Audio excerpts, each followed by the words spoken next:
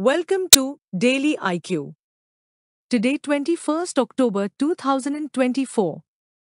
In this video, I will teach you top 20 current affairs MCQ with detailed explanation. Question number 1. World Iodine Deficiency Day is marked every year on. Answer is 21st October. Global Iodine Deficiency Disorders Prevention Day, or World Iodine Deficiency Day, is annually observed across the globe on 21st October to create awareness about the importance of iodine, an essential micronutrient.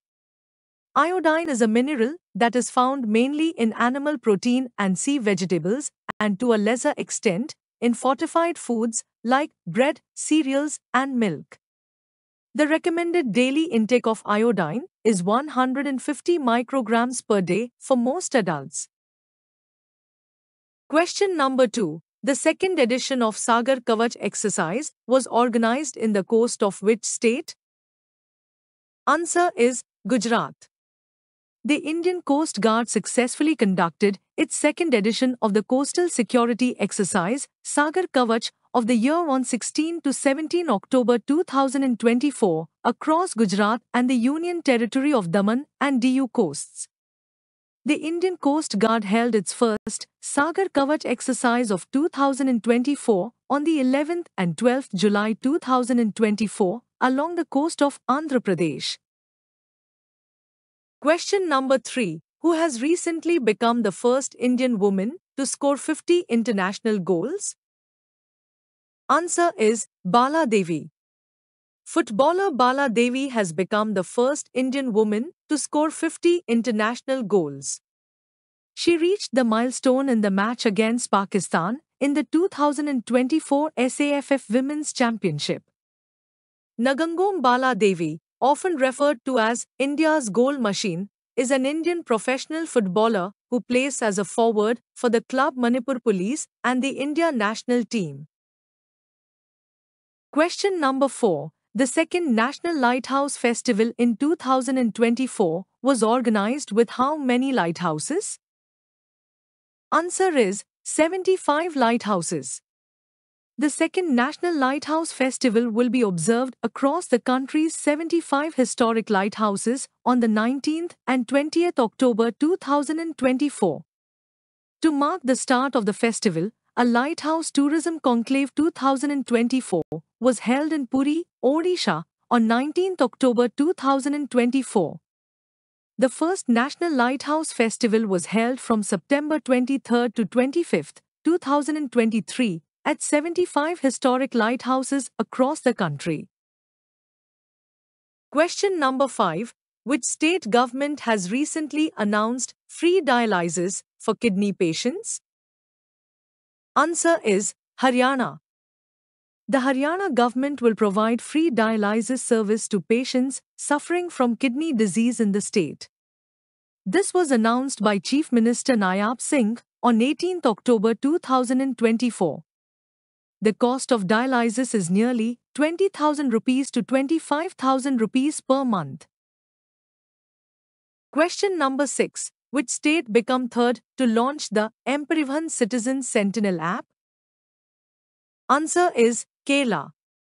Kerala has launched the Citizen Sentinel app designed to allow the public to report traffic rule violations easily. Inaugurated by Transport Minister KB Ganesh Kumar, the app is integrated with the next general M-Parivahan platform. Kerala becomes the third state, after Chhattisgarh and Odisha, to launch the M-Parivahan Citizen Sentinel app. Question number 7. The second edition Tribal Art Exhibition, Silent Conversation, From Margins to the Center, has been organized in. Answer is New Delhi. The National Tiger Conservation Authority has organized the second Tribal Art Exhibition, Silent Conversation, From Margins to the Center, in New Delhi, from 17th to 20th October 2024. The exhibition displays the art of 49 tribal artists living in the 22 national tiger reserves across the 10 states of India. Over 200 paintings and 100 art pieces made by the 49 tribal artists from 22 tiger reserves in 10 states was displayed. Question number 8. Recently, India has refused to join which country's One Belt, One Road project? Answer is China. In the Shanghai Cooperation Organization (SCO) meeting held in Islamabad on 16 October 2024, India once again refused to support China's One Belt, One Road project. One Belt, One Road is China's most ambitious project. Its budget is 10 trillion US dollars. A part of One Belt, One Road is the China-Pakistan Economic Corridor, which passes through Pakistan-occupied Kashmir, while Kashmir is a part of India. Question number 9. Who has recently become the fourth Indian to score 9,000 test runs? Answer is Virat Kohli. Indian batsman Virat Kohli has become the fourth Indian batsman to reach 9,000 test runs in the ongoing match against New Zealand at Chinnaswamy Stadium. Kohli is the fourth Indian batsman to achieve this feat after Sachin Tendulkar, Rahul Dravid, and Sunil Gavaskar. Sachin Tendulkar holds the record for scoring most runs for India in tests. He finished his career with 15,921 runs in 200 tests. Question number 10. Who has been honored with Humanitarian Award at 2024 Conscious Companies Awards? Answer is Mohanji. Mohanji, renowned humanitarian and spiritual leader, was honored with Humanitarian Award at the 9th Conscious Companies Awards held on 19 September 2024 in Johannesburg, South Africa. Mohanji received a special award for his global humanitarian leadership. The award recognizes his teachings on compassion, kindness, and nonviolence, which have impacted thousands of lives in over 90 countries. Question number 11. Who has recently won the UK Illustration Award for her artwork Marigolds? Answer is Aditi Anand. Aditi Anand, a 25-year-old graduate from Angela Ruskin University, UK, has been named the winner of the prestigious Emerging Illustrator category at the V&A Illustration Awards. Her artwork, Marigolds, is set in India and highlights the theme of child labor and lost childhoods. Aditi's victory comes with a £3,000 prize, and her work will be on display at the Victoria and Albert Museum in London until September 2025. Question number 12. Who has recently won the 2024 WR Chess Masters Cup?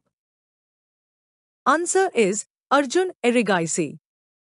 Grandmaster Arjun Erigaisi defeated Maxime Vachier-Lagrave in Armageddon to win the 2024 WR Chess Masters Cup, picking up the €20,000 top prize and 27.845 circuit points. Arjun Erigaisi is an Indian chess grandmaster and India's highest-ranked player as of September 2024, overtaking former world champion Viswanathan Anand. A chess prodigy, he earned the title of Grandmaster at the age of 14 years, 11 months, 13 days. Question number 13. India has recently doubled the grant to promote plantation education of which country? Answer is Sri Lanka. India has doubled its grant to 17.23 crore rupees to support the education of the Indian origin Tamil community living in plantation areas of Sri Lanka. Its purpose is to promote education in plantation areas. With the additional funds infused at the request of the government of Sri Lanka, India's total commitment to the project now stands at 600 million Sri Lanka rupees. Question number 14. IPS Ajay Singh has become the new DGP of which state? Answer is Jharkhand. On 19th October, IPS of 1989 batch Ajay Singh has been appointed as new DGP of Jharkhand, replacing Anurag Gupta. Earlier, Election Commission has directed the Jharkhand government to remove Acting Director General of Police Anurag Gupta from his position with immediate effect. Question number 15. Who has been appointed as chairperson of the National Commission for Women, NCW? Answer is Vijaya Rahatkar. The Government of India on 19 October appointed Vijaya Kishore Rahatkar as the new chairperson of the National Commission for Women, NCW. She has become 9th chairperson of National Commission for Women, NCW. She has succeeded Rekha Sharma, whose tenure as NCW chief ended on 6 August. Question number 16. In which state pink alarms have been installed in hospitals recently? Answer is Madhya Pradesh. In Madhya Pradesh, in a first-of-its-kind initiative, pink alarms have been installed at the government-run district hospital and medical college in Datia. The issue of safety of women staff at public hospitals came to the fore recently after the rape and murder of a trainee doctor at Arjikar Medical College and Hospital in Kolkata. The pink alarm system is a brainchild of District Collector Sandeep Making. Question number 17. The 24th edition of the National Para Swimming Championship was started in. Answer is Goa. The 24th edition of National Para Swimming Championship has been organized from 19th to 22nd October 2024 at the Olympic Swimming Pool in Panji, Goa. This year's championship is set to break records, with 518 participants from 28 states or units competing. The event is organized by the Government of Goa in association with the Paralympic Committee of India, PCI, and the Goa Paralympic Association.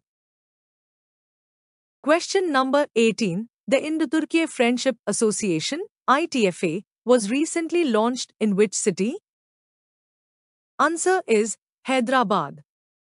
The Indo-Turkey Friendship Association, ITFA, was launched in Hyderabad on 16 October 2024 with the goal of enhancing bilateral cooperation between India and Turkey in various sectors, including economic, cultural, tourism, educational, and technological exchanges. Turkish Consul General Orhan Yalman Okan noted a significant rise in Indian tourism to Turkey, with 3.5 lakh visitors in 2023, projecting this number to increase to 4 lakh soon. Question number 19. Indian Navy's first training squadron, 1TS, has departed from which country? Answer is Bahrain.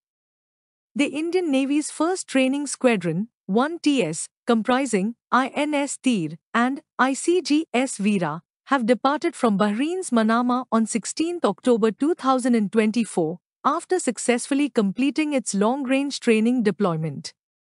The Indian Navy ships had reached the Persian Gulf on 13 October.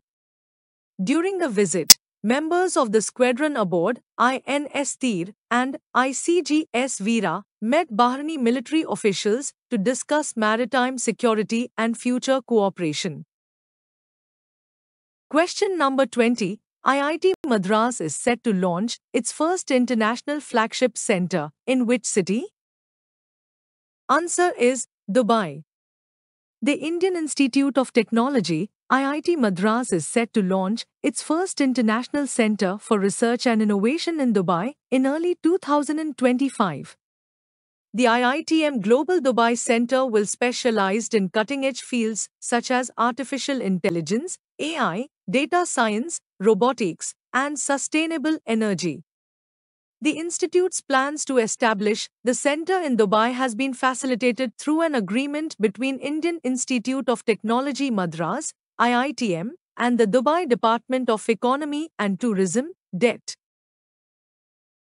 Thanks for watching full video. You can join in our membership plan for daily, weekly and monthly current affairs PDFs. Please contact me on WhatsApp. My WhatsApp number is 9700200378.